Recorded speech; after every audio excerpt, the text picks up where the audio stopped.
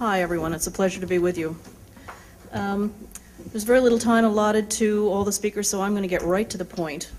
We likely have a looming health problem on our hands with radio frequency radiation. It's called RF, and it's emitted from all wireless technologies.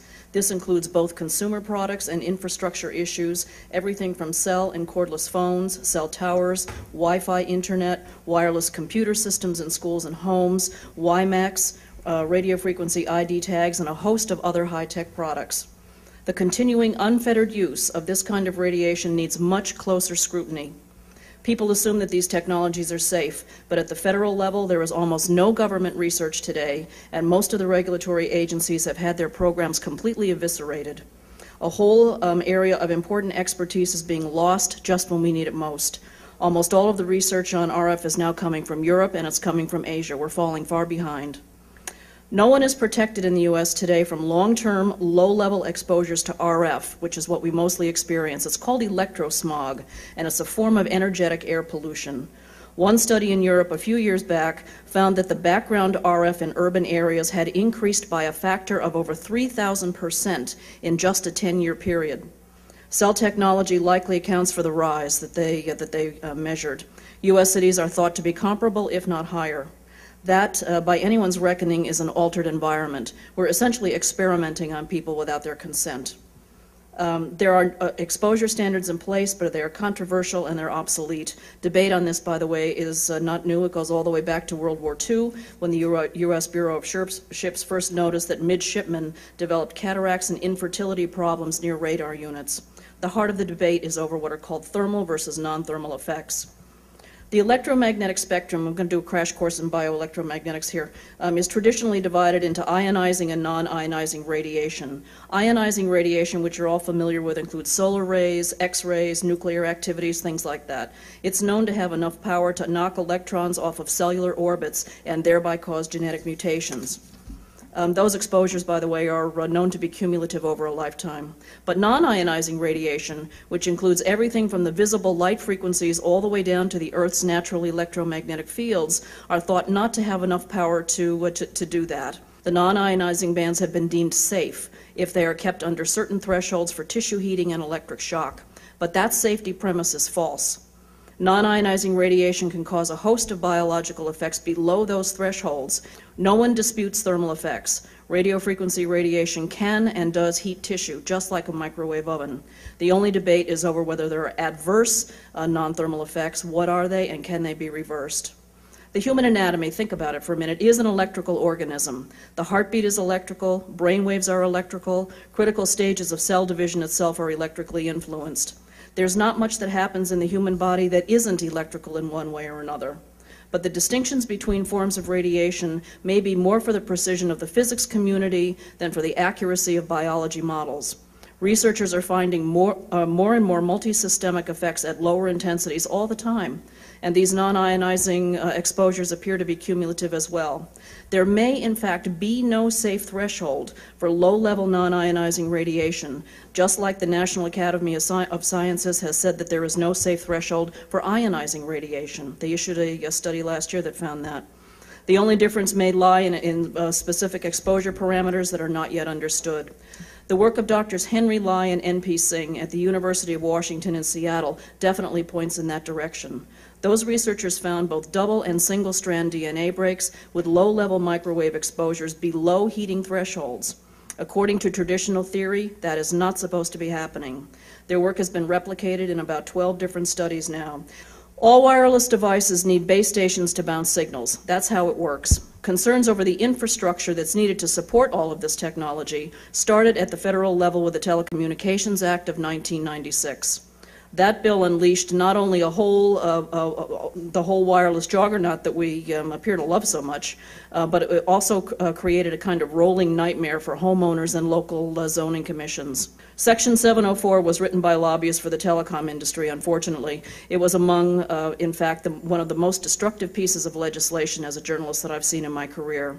That clause literally eviscerated the reason we have zoning in the first place. All state statutes identify the purpose of zoning as the responsibility to protect the health, safety, and welfare of a community.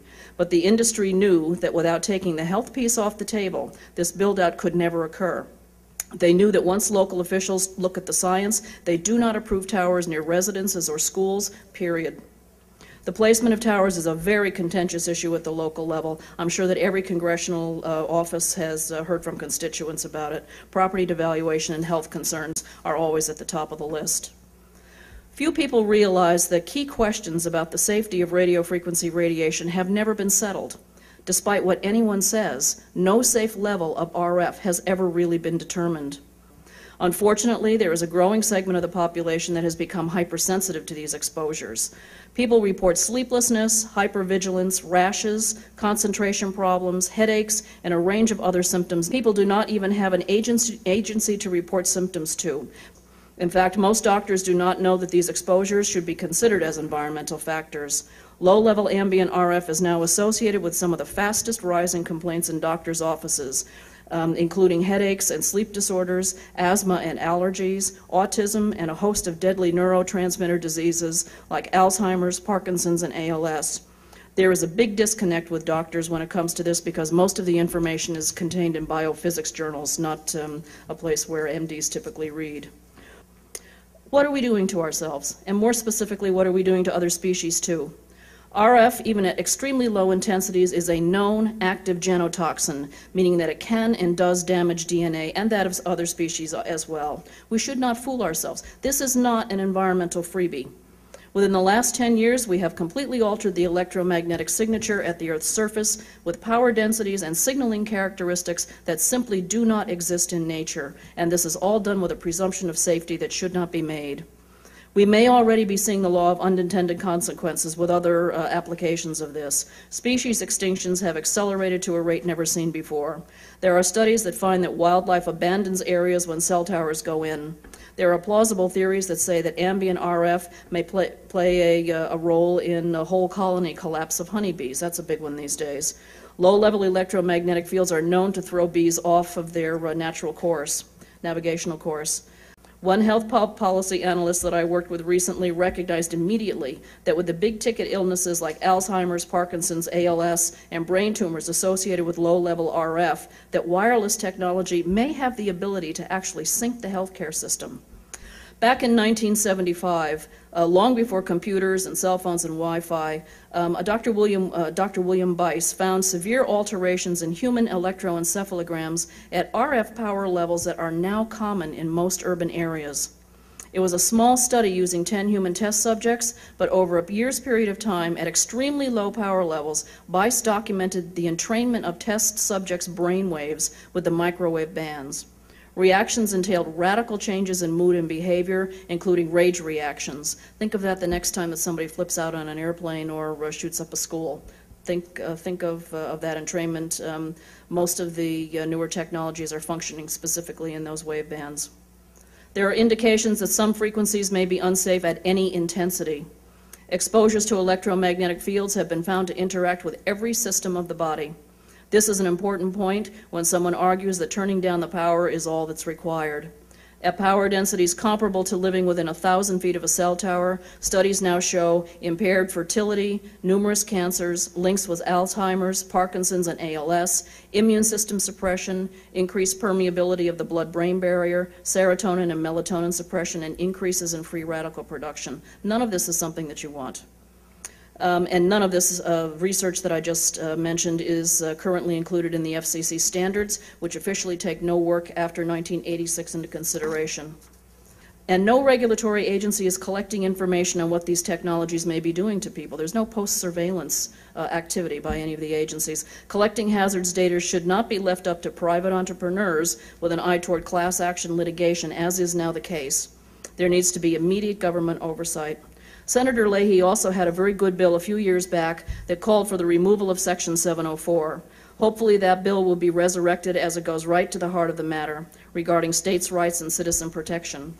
In the meantime, there is an RF interagency work group with representatives from FCC, EPA, FDA, OSHA, NTIA, NIOSH, and U.S. Fish and Wildlife. They said that the FCC standards are dosimetry-based, not biologically based. That's an important point.